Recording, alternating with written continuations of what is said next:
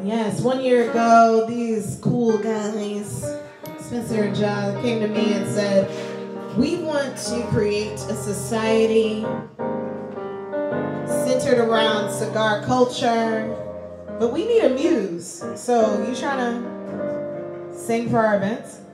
And I was like, alright. Why not?